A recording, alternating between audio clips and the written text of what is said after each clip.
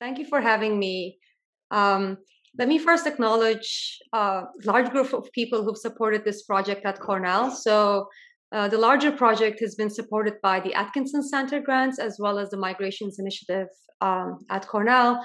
And my collaborators include Nancy Chow and Amanda Rodewald from Economics and Natural Resources at Cornell, as well as two amazing students, Mario Molina, who's now a postdoc at NYU Abu Dhabi, and Julia Zhu, who's about to finish her dissertation at Policy Analysis and Management. So the first part of the talk will be a joint project spearheaded by Mario. The second part is basically under Julia's leadership. So in the series of papers, we're trying to understand how environmental events affect human mobility.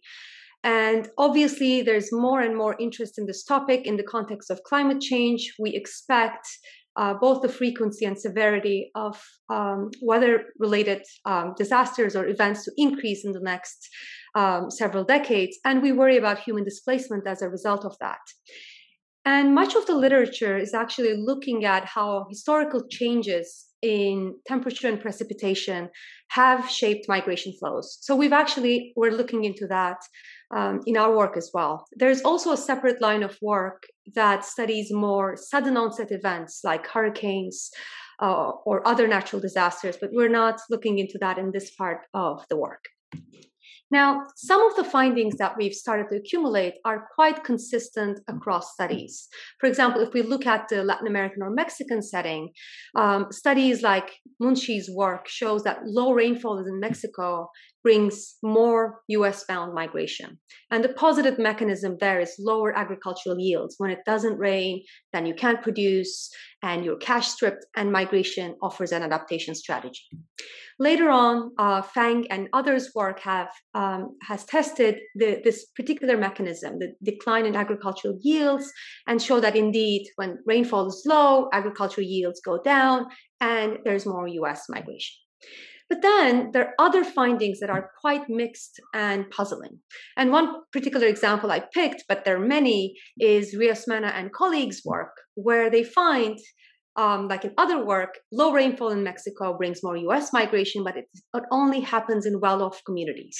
And the argument there is it's these resourceful communities that are able to finance migration, because migrating from Mexico to the US is a costly endeavor. So you need some resources. But then in the same paper, they look at temperature shocks. When temperatures are too high, then they observe the opposite pattern, that they observe higher migration response only in poor communities. So basically, we have two potential weather stressors, low rainfall and high temperature, creating this different impact in less or more vulnerable communities. So this is just one example, but it's basically pointing us to a more general problem in the literature. Now, we don't know the correct specification for weather fluctuations. In other words, we don't have social science theories to guide what kind of weather would create what kind of a response. And furthermore, there's a lot of heterogeneity across communities, right? So communities may have different normals.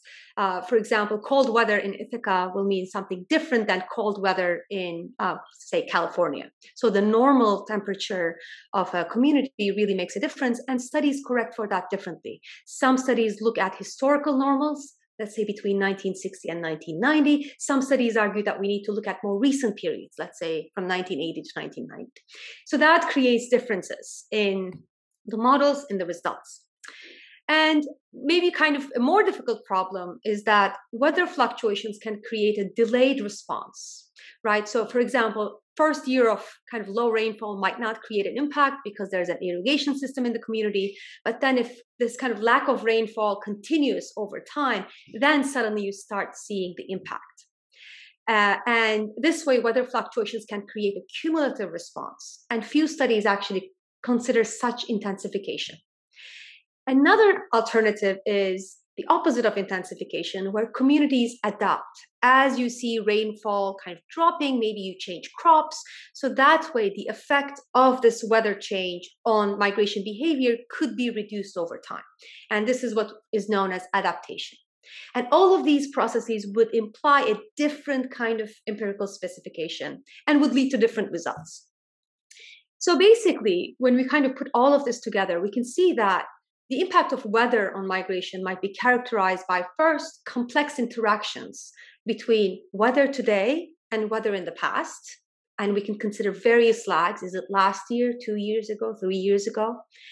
And we can also imagine that these factors would interact with community level factors, like vulnerability of communities, past migration experience in the community. We might imagine migration responses to be higher, let's say in a community with a well-established history of migration because of existing ties between migrants already in the United States and people back home. Now, how do we consider all these complex interactions? Obviously, studies testing for different things would find different results, but we ideally want to consider all possibilities in one study. But that becomes really difficult because we might end up with a model that has more parameters than observations. So let's imagine you have 50 variables. Let's imagine you want to consider all the interactions among them. This gives you 2 to the power of 50 parameters, and suddenly you have more things you want to test than the data at hand. And second, even if we were able to select particular relationships and test particularly for them, with a sufficiently sophisticated or complex model, we might overfit the data at hand. In other words, if we're testing our model on a single data set, our results may be capturing the idiosyncratic features of that data set and might not generalize to other forms of data, even from the same setting. Now, how do we solve these issues? So in the first part of the project, spearheaded by Mario, we're using machine learning tools that allow us to fit really complex models without overfitting the data. Now, machine learning is a fast-growing field. It sits at the intersection of computer science and statistics, and it basically seeks to automate discovery from data. So in the past, intelligent systems tried to code all outputs for all possible inputs, but nowadays, intelligent systems are actually learning from data by estimating these really complex functions. Now, we wrote a review piece for the annual review of sociology on this topic that applies to many social science fields, we believe. So if you're interested, you can read that. So in that review, we basically distinguish between 2 classes of these tools. So unsupervised machine learning is basically discovering representations of some input X. For example, in my book project, I looked at if there were different migrant groups among the pool of migrants from Mexico to the US. So I used something called cluster analysis. Here, we're using the other category of tools called supervised machine learning tools. So here, the goal is to link some input X, and in our case, the most important input is weather fluctuations, to an output Y, like who migrates, in order to make predictions on new data. Now, how does this work? So in the social sciences, we're used to working with regression models, and ordinary least squares is a prime example, where we basically propose a simple model that might have produced the data, and then we estimate the parameters of that model from the data, and then we interpret them. So we're looking for beta parameters that describe how X, the input, is linked to an output Y. Do weather changes, for example, increase migration? So we would expect a positive beta there. Now, the downside of this approach is we ignore model uncertainty. So we fixate on our model and we don't consider all the alternative models that could be similarly applicable. We also ignore out-of-sample performance. Basically, we estimate the parameters and interpret these parameters on the same data set. So we don't necessarily assess how well that model could perform on a different data. Now, supervised machine learning addresses some of these issues, but it has its own issues as well. So here, we're not considering a simple model. We're considering very complex, often non-parametric models. And our goal is to improve predictive accuracy on new data. So we're selecting our model based on its ability to predict not only on our data set at hand, but a separate portion of the data that it hasn't yet seen. But the downside is we often end up with black box results. In other words, we're not getting these beta coefficients that describe the nature of the relationship between X and Y. So we don't gain kind of particular insights, but we do gain predictive accuracy. Now, this approach can allow us to answer a simple question. Can we predict migration? And can we predict migration better when we consider weather? In other words, is there value in considering weather as an important factor in human mobility? Now, the method we're using is based on the so-called regression trees. So basically, you can imagine this, it's like a tree-like model that describes a sequence of splits in our explanatory variables, the x, with a prediction for the outcome y at the end node. So I'll kind of try to give a very simple example. The advantage of this model is it captures nonlinearities and complex interactions in X. Let's say that we want to predict whether someone migrates. It's a 0-1 outcome, and we have two input variables, age and education. So our regression tree might split first by age, so it first differentiates between young and old, and then each of these branches might split further into college and no college education. And at the end of each of these branches, we might have a prediction, a migration prediction. So here we see that in this data, or in this kind of stylistic example, young and college educated are migrants, everyone else is a non-migrant. Now, we use a version of this method that averages over thousands of trees. And this method has the name random forests because we're averaging over all these trees. And this improves the predictions compared to a single tree. But then whereas a single tree would be more interpretable in terms of the relationships it describes, the random forests are less interpretable, but more predictive. So our data here comes from the so-called Mexican Migration Project. So we basically have data on over 140,000 individuals. Most of them are interviewed in Mexico, and about 20,000 of them have migrated to the US at least once. So the way these data were collected was researchers went to a few communities in each year. They canvassed the communities and they randomly selected 200 households, and they collected life history information on all household members, including the absent migrants.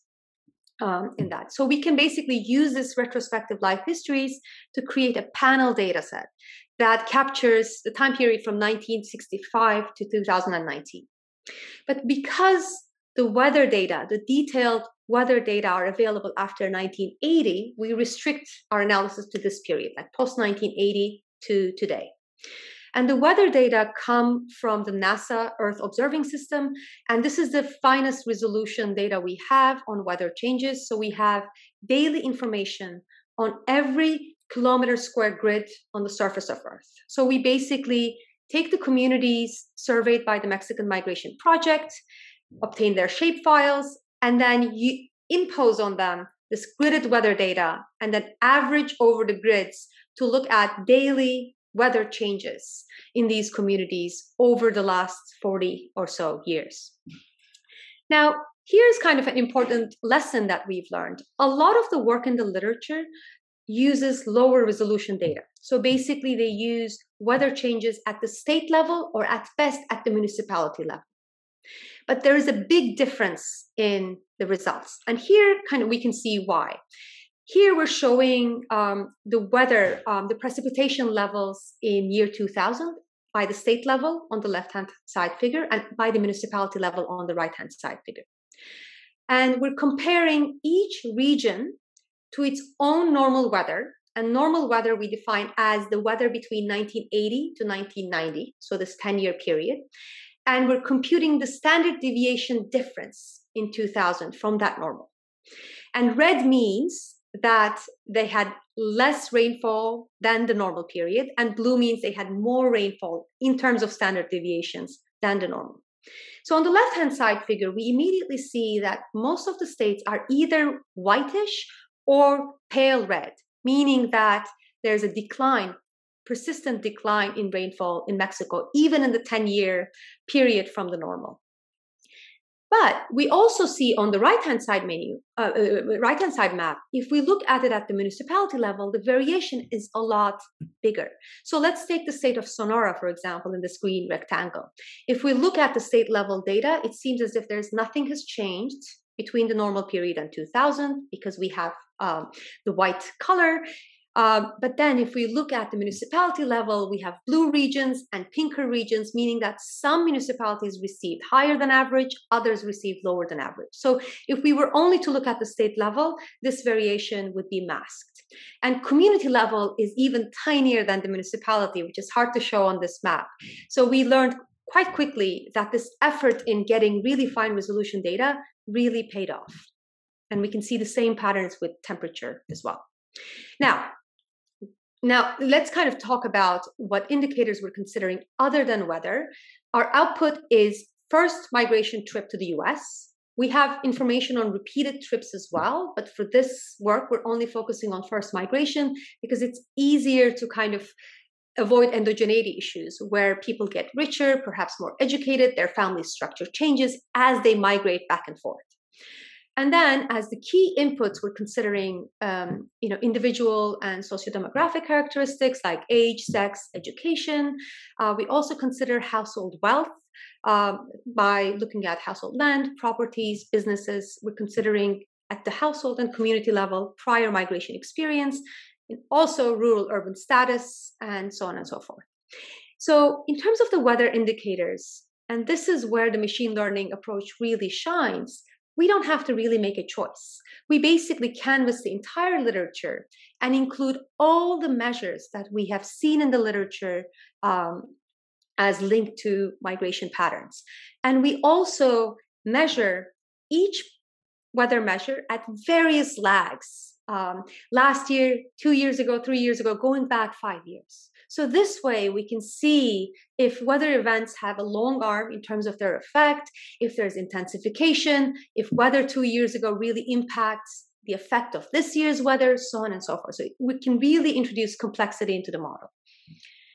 Now, here's an important difference of these models from the traditional regression approaches. In ordinary least squares, the goal is to find a model that best fits our sample.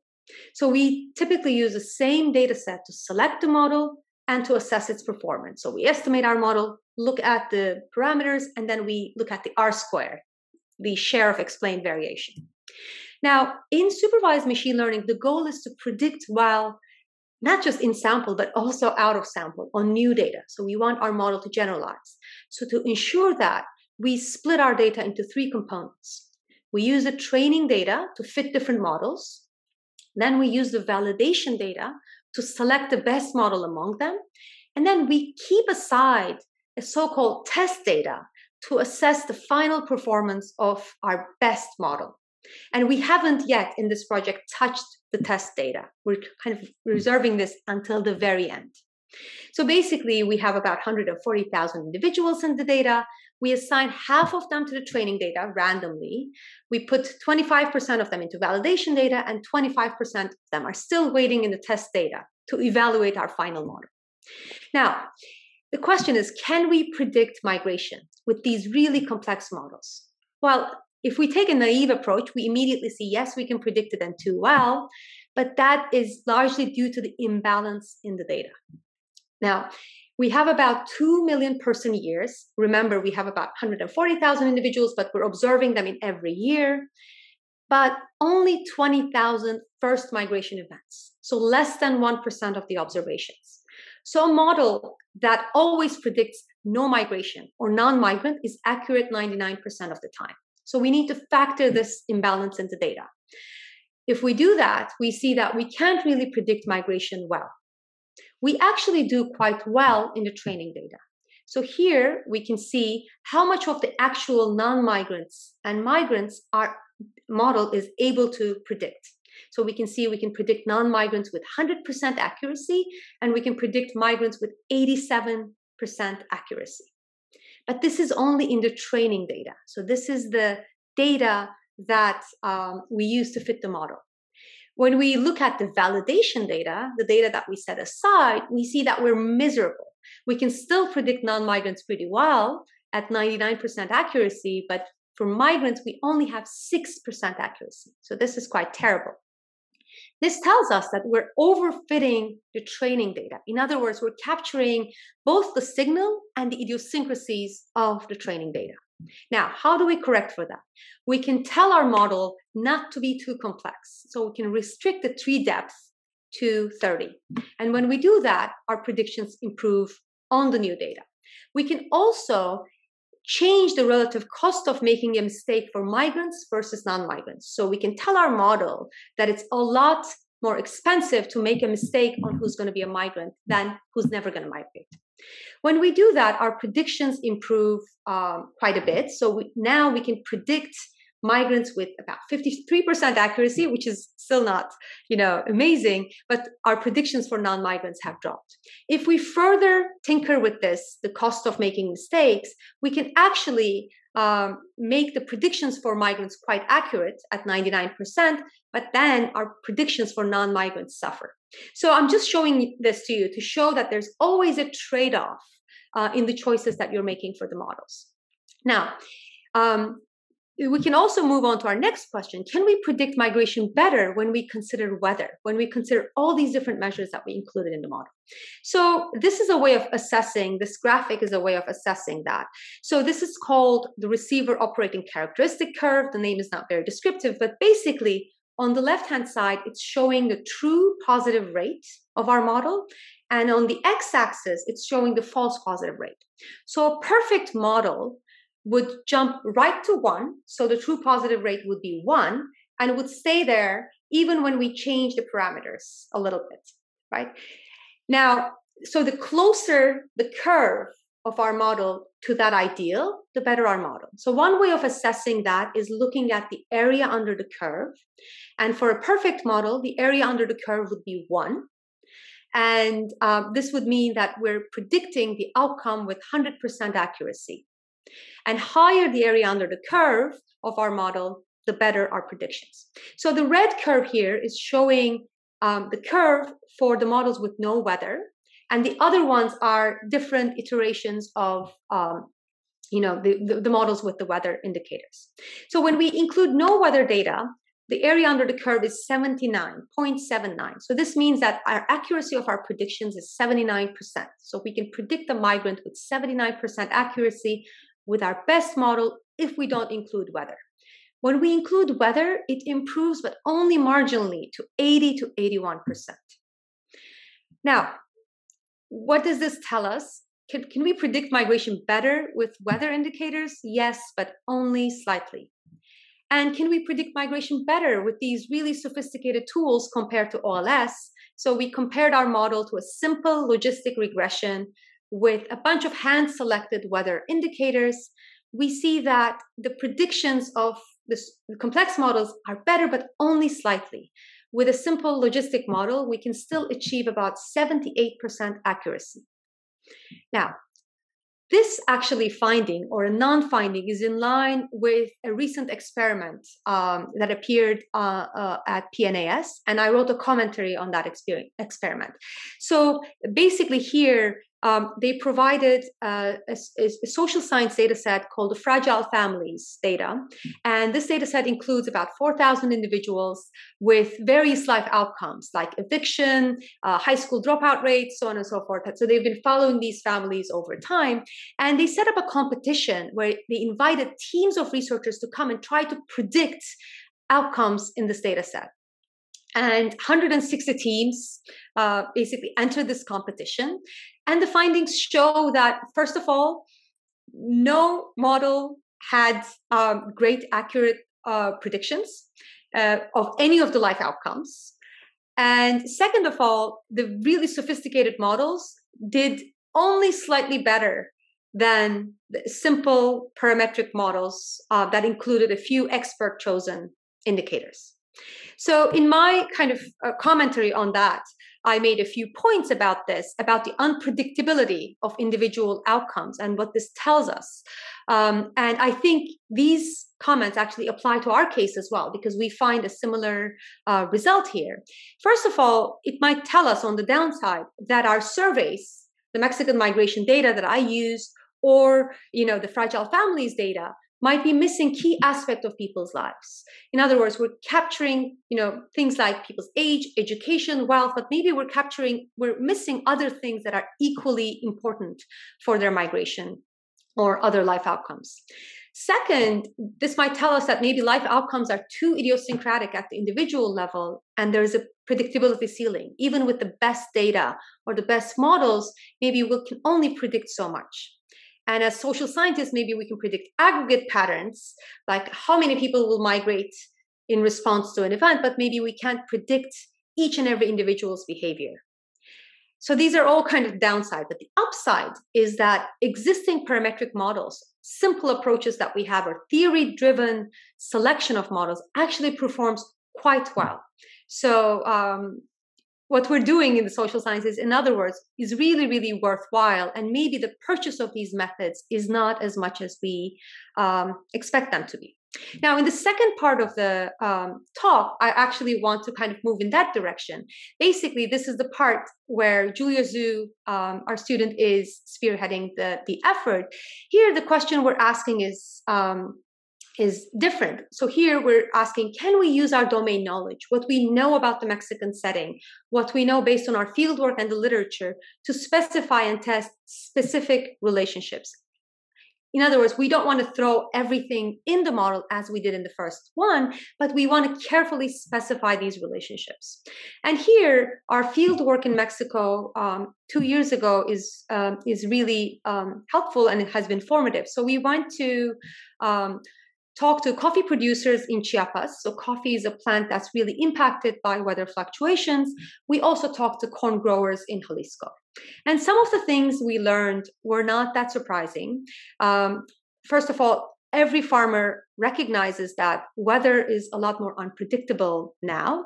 Here's a corn farm in Jalisco is talking about, and these corn farmers are all by the Lake Chapala, and they talk about how when you don't know when it's going to rain, you can't even plan where to plant because you don't know how large the lake is going to get. So that unpredictability is a hardship. Similar pattern is noted by coffee farmers in Chiapas. This coffee farmer is saying that whenever the coffee harvest was over, we would cut the trees because we knew that in May the rain would come. But now it's hard to know. Everything is unpredictable.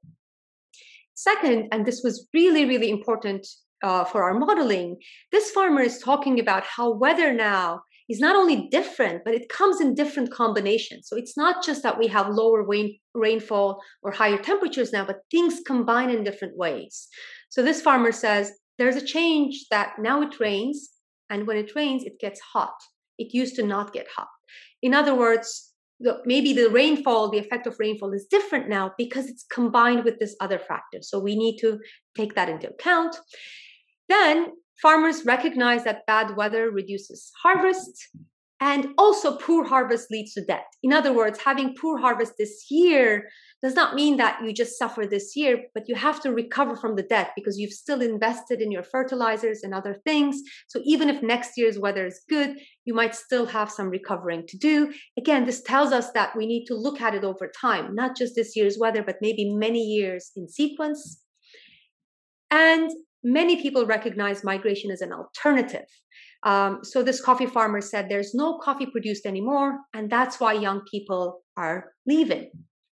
But migration in this setting is costly because hiring a smuggler nowadays costs around $3,000 to cross the border without documents. So that requires some savings.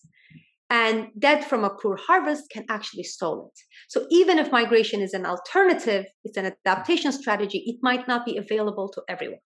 So these are the insights that we took into our quantitative analysis.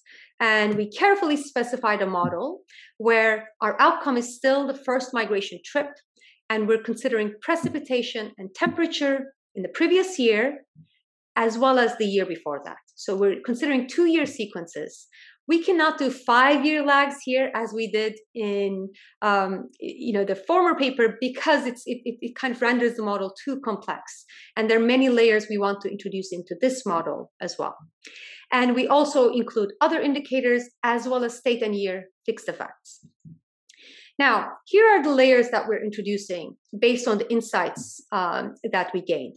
So we're including interactions between precipitation and temperature to consider how different combinations of these things matter. In other words, does low rainfall, reduce migration or increase migration, or does it only work when it's combined with extreme temperatures? Second, and this is a little bit different from the literature, we're not just considering bad weather events like very high temperatures or very low rainfall, but we're also considering good weather events. What happens when weather is really favorable? Can you save money? And can that lead to more migration? So we're looking at the full spectrum. And like some of the studies in the literature, we're comparing each community to its own normal. So for each community, we correct or we look at the deviation from its normal in the last decade. And that way, we're taking into account adaptation. So we're taking into account the fact that very hot weather in an already hot place will not mean much, but very hot weather in a cool place will actually create a large impact. And finally, we introduce interactions across temporal lags. So we interact last year's weather with the weather 2 years ago. So that way, we're trying to find out if sequences of events matter. In other words, can good weather last year make up for really bad weather 2 years ago? Or does having 2 consecutive years of terrible weather create an impact that 1 year of bad weather does not on its own? And then we test for heterogeneity by household wealth status. Remember, we said that migration is costly. So is this an alternative only available to wealthy families, or can the poor migrate as well? Again, we're using the Mexican Migration Project, but this time we don't use the entire data set. We focus only on rural communities because the mechanism we have in mind is very particular. We think bad weather affects agricultural yields, and through that leads to migration. So to be able to test that mechanism, we take out the urban and metropolitan communities from our sample. And this gives us still a lot of information from about 56,000 individuals that come from 13,000 households. And we focus on the period between 1991 and 2018, and we considered 1980 to 1990 period as the normal period. And all weather indicators in our data for temperature and precipitation are computed as deviations from the mean in that normal period divided by the standard deviation. Now, basically, we create 5 weather categories. So very wet is if you receive rainfall that's outside 2 standard deviations of average rainfall in the normal period, and so on and so forth. So again, it ranges from very dry to very wet, and temperature ranges from very cool to very hot. Every community being compared to its own normal. What do we find? First of all, that farmer is absolutely right. Combinations of rain and heat matter.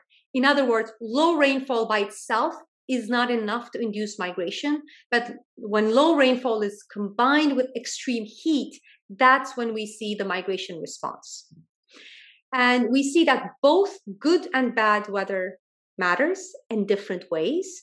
Good weather especially matters for poor families, as we'll see in a minute. And we see a very strong heterogeneity by wealth in migration responses. Basically, rich households migrate when last year's weather is bad. This tells us that they can respond immediately. If you have a terrible season, you know that the next season, many rich families, wealthy families will be sending migrants to Mexico. So here we show some coefficients. So we see that when it's very dry and hot last year, or dry and very hot, we see this positive coefficients for wealthy families, but no such coefficient for poor families. Poor families, on the other hand, migrate when last year's weather is good. So it's the opposite. When it's wet and very cool, that's when poor families migrate. And again, this kind of speaks to resource constraints, given that migration is really costly. Only rich families can afford to send migrants. But why do poor families send when the weather is good? This becomes clear when we consider sequences of weather events.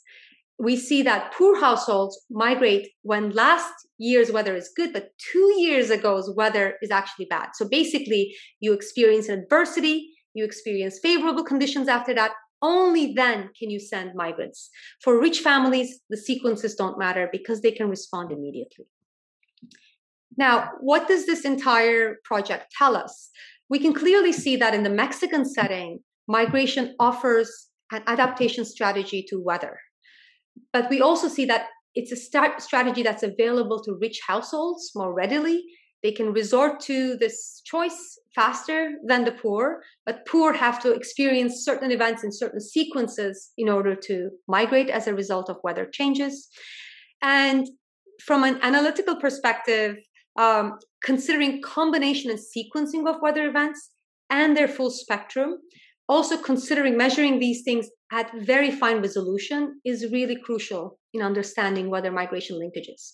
Now, connecting back to the first part of the project, what do we gain from both of them? Is a question that we're asking ourselves. So one thing that we realize is these well-specified parametric models, as we did in the second part of the project, offer insight into the mechanism. So they're really valuable. They also show us this heterogeneity.